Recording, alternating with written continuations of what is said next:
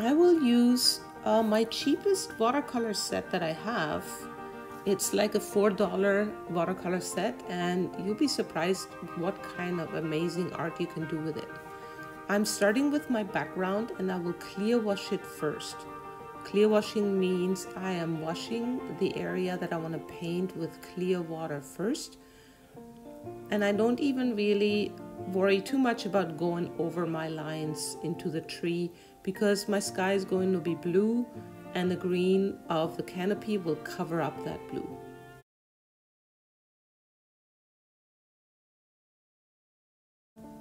First, I'm testing out my colors, of course, as usual on my test paper. So I put down water first and add my blue. With this cheaper watercolor set, I don't really have many options of blues, so I'm picking my lightest blue right now. And I let it wash into my wet background and let it flow and do its own thing a little bit.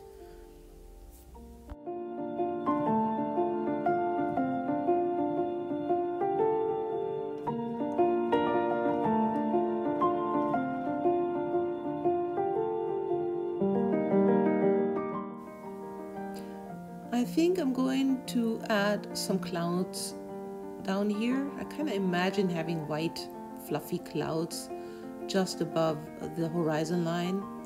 So I am putting a little bit of cloud shapes in here, but I want to work with the flow of the watercolors as well. So down here I'm painting straight lines. Another way of adding clouds when you use watercolors is just coloring it all in with blue and then using a paper towel or a tissue and dab out, like dry out, take out the paint and create clouds that way. If you've seen my tutorial about how to paint kites in the sky, that's where I show that technique. Now that I look at my blue sky, I feel like I want to add a little bit of purple into the sky, especially since my water, so the horizon line is actually the line of an ocean or lake. So the water will be down there also blue colors, and therefore I'm going to add some purple just to distinguish the colors a little bit. Again, since I have a small or the cheap set of watercolors, I am very limited regarding different shades of colors, so I have to compromise, but I think purple clouds here are pretty cool too.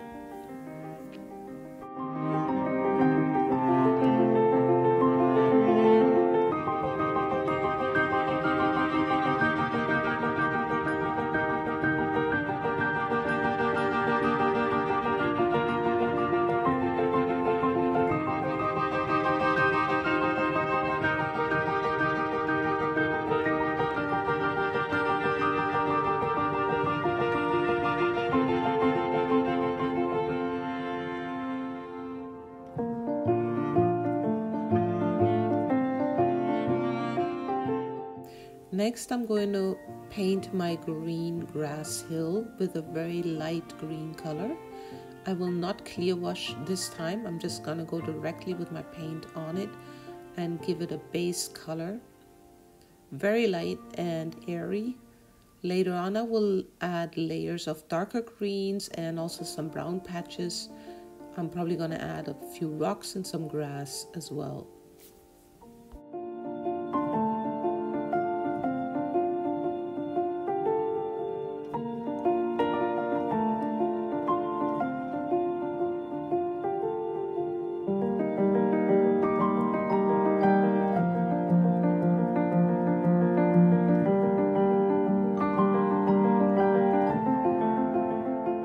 I noticed that I forgot to draw some blue patches into my tree.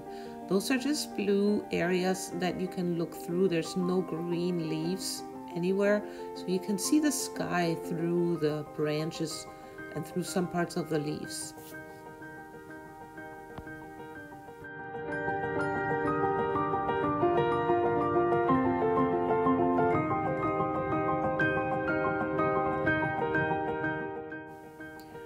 As soon as my sky is dry, I start painting my leaves. And again, I only have two green shades, so I'm picking the same green that I used for my grass.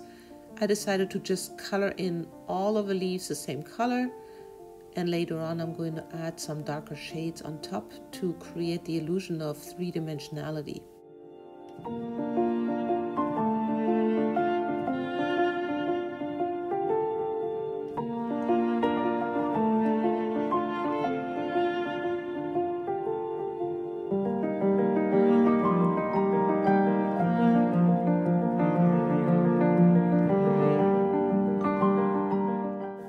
Next, I'm going to try and mix the color from my tree trunk, and the browns I have in my set are just not satisfactory for me. They're not the browns I want.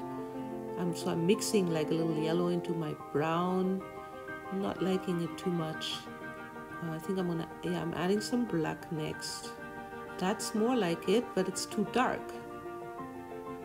So I noticed there is a white in my set, and usually every watercolor artist and watercolor teacher will not allow you to use any white or any black.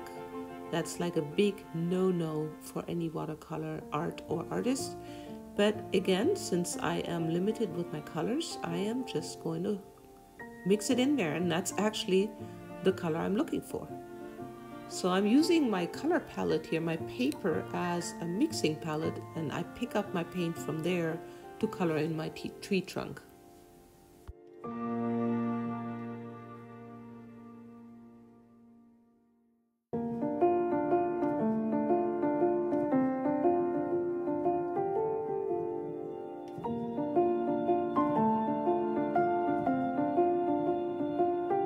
It is time for my water here, and I really don't want it to look the same as the sky, so I have to come up with a good color. I'm gonna test it out again. I don't have many blues. This is the blue I used in the sky.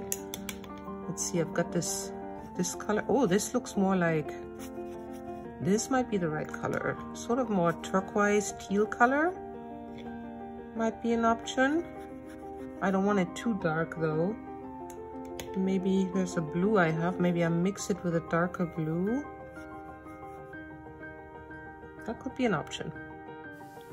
I'm going to clear wash my water area before I add my colors.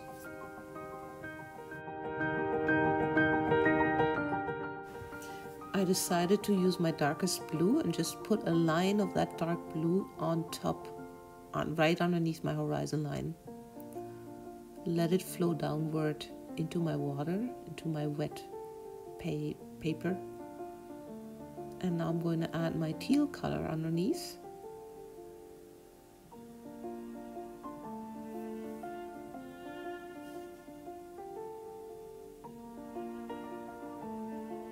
Oh, adding some more of that color and let it flow into each other. And on the bottom, I'm going to wash it out a bit and add some of that dark blue again that I have on top.